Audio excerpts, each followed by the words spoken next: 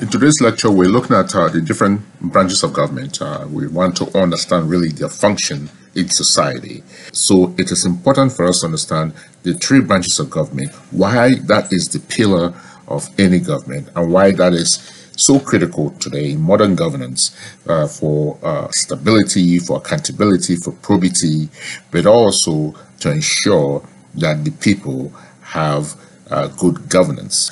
All right, so we're going to take a look at this idea and this concept of the branches of government and begin to have a deeper understanding as to the context in which they operate in society, but more importantly, how they impact society within the context of sustainability and democracy. All right, so you have an image here. Now you're seeing an image here. Now, again, we talked about this briefly in the previous lecture, and today's lecture is really to provide some details on the whole idea of branches of government. All right, so let's take a look at this closely, students. Here you have an image, an interesting image, and I thought to change it up a little bit so that we have something different. So you have an interesting image here. Now, don't ask me what these fruits are because I have no idea.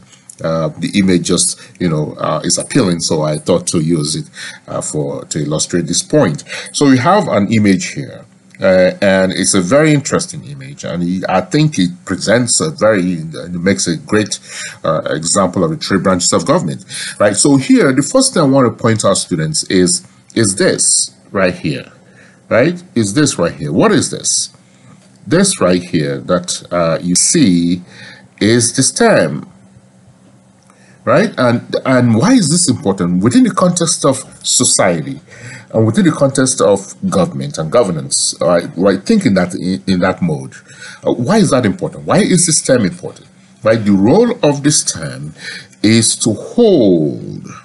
Right, it has multiple roles. One of it is to hold. So it's strength. Right, so the term is strength. But also to provide opportunity for others to grow or for something to grow, right?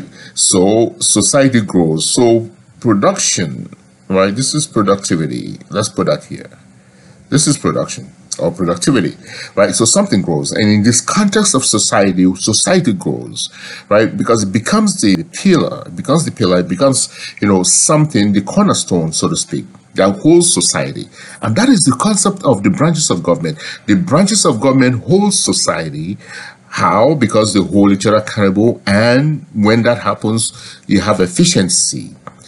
You have, efficiency in society and effectiveness in society as well.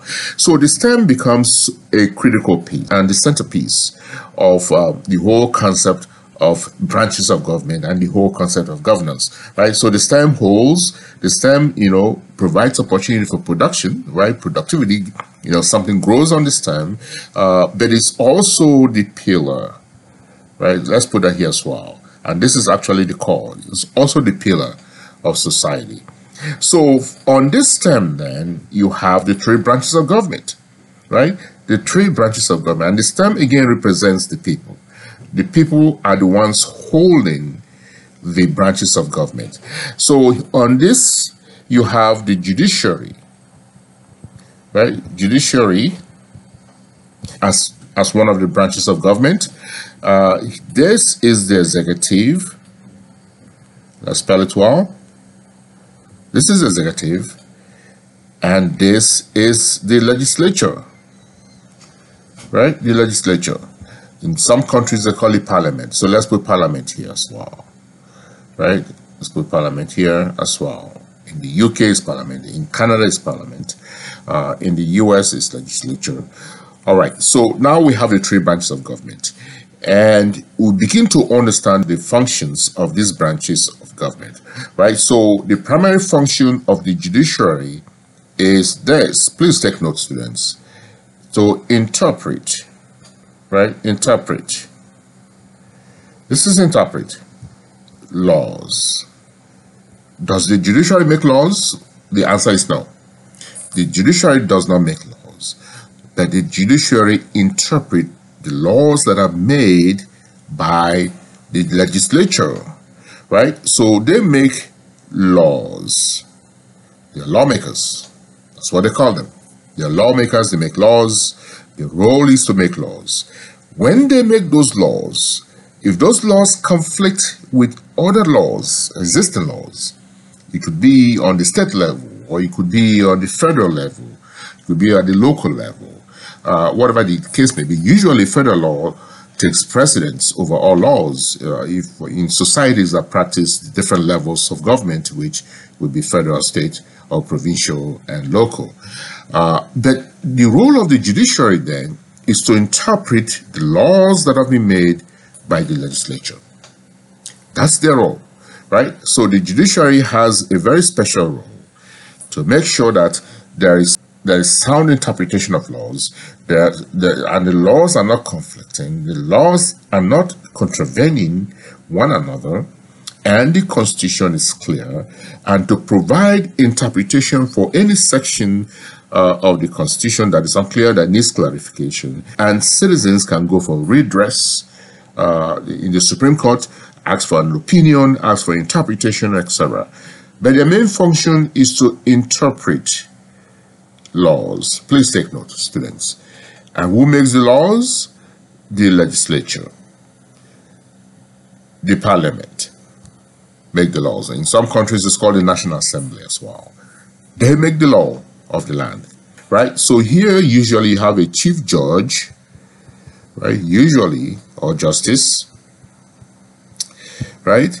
And here you have, the leaders of the legislature, right? It could be speakers, Speaker of the House. It could be a majority leader of the Senate, or president of the Senate, or in some cases, some countries that have just one chamber. It could be, the Speaker of the House of Commons, for example. In Canada, it's called the House of Commons. In Britain, it's called the House of Commons, etc. Right? In the U.S., it's called, it's called Congress. All right. So the executive then is here, and this is where you find the president or the head of government, and sometimes the head of state as well, right? And sometimes the head of state as well. This is where you find them, and the role of the executive is to enforce. This is enforce laws, right? The laws that have been made by the legislature, the laws that have been made by the legislature are enforced by the executive. Now, don't forget, the legislature cannot enforce its laws, and the judiciary cannot enforce laws as well. They can interpret, but they cannot enforce. And that means the executive then has to enforce the laws, right? So, for example, if the judiciary strikes down a law, and the executive has to make sure that there is compliance amongst the citizens in society. There's compliance. That's the role of the executive, right? So the executive makes sure that there is compliance to enacted laws, etc. Now, this is very critical, right? And this is the role or function of government when you have the three branches of government. Now, there's another point that you should note, students, and that is the question or the point of equality. What does that mean in this context? Equality. It means that this branch, and this branch are equal. They're all equal, right? So the doctrine of equality, and this is known as the doctrine, let's put that here, the doctrine of equality. This branch, and this branch are equal. No one has power over the other. If one has power over the other, then of course they are not equal at that point, and that is not good for democracy, and that's not good for governance, because it means that one will dominate over the other. But they are co-equal, right? So co-equal. These three branches are co-equal. That means the judiciary doesn't report to the executive doesn't report to the judiciary doesn't report to the legislature, and the legislature doesn't report to the executive or the judiciary. They are independent, right? They are independent. In some countries, the executive may appoint judges and those judges have to be approved by the legislature. But after that process, they're totally independent. Well, even during that process, they're independent. But it provides the very sacred duty of checks and balances, right? So let's put that here again. Now, a couple of things to note, students. The first one is, right, equality, the doctrine of equality. This is equality. And the second one is checks and balances, right? So they check one another. The judiciary checks the executive checks the legislature checks the executive, and the legislature checks the judiciary, and they check one another. What does that mean really? It means that the judiciary can call the executive to order. For example, executive introduces a bill, and that bill is against the Constitution.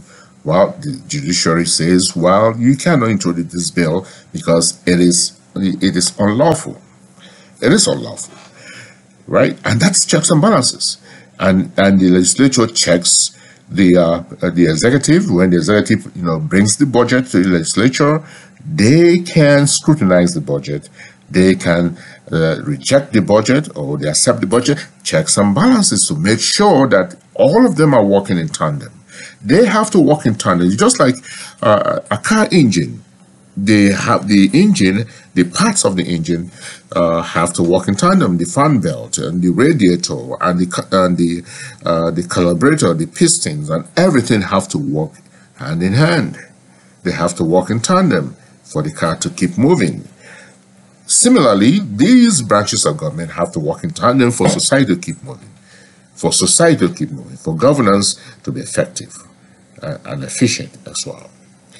So these are the three branches of government, right? Judiciary, executive, and you have, of course, here the legislature. So let's clear this up so that we have a better view here. So here again, judiciary, right? Executive, and legislature. Now, again, in some places, it's called the parliament. In some places, it's called National Assembly and so forth. And once again, right, they are equal. This is the doctrine of equality. They provide checks and balances, right? I explained what that means, making sure that they hold themselves accountable, right? So checks and balances, in other words, accountability, right, to one another. What is the role of judiciary once again? To interpret, right? Don't forget, because judiciary is very easy to make the mistake that they make the laws. They don't make the laws, they interpret the laws. The executive enforces, right? This is enforces the laws. And those laws that are being enforced and interpreted are made right here by the legislature. That's what we mean by the three branches of government: co-equal, checks and balances. And by doing checks and balances, well, there's accountability, and of course, society moves smoothly. That is the idea. That's the concept of checks and balances. And we begin to understand these checks and balances, a concept that is so prominent in democracy, and that's why democracy flourishes, and that's why democracy really is a government for the people, by the people. Because don't forget, the stem, right, is the people right here. The stem is the people. The people are right here.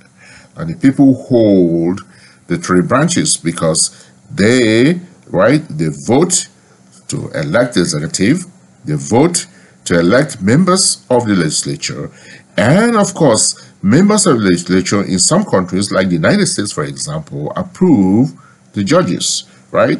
And based on the people's will and wishes, because they represent the people, right? You can also say that the judges and justices are also appointed by the people through their legislatures, through their representatives in the legislature. It's important for us to have this context. It is important for us to have this lens to understand the role each one plays, and more importantly, the impact they have on society in democratic governance. All right, so we're going to take a look at this closely in the next lecture and begin to understand the origin and the idea of branch of government, of the branches of government. How did it come about? What is the history behind it? And we'll begin to understand its important role in society.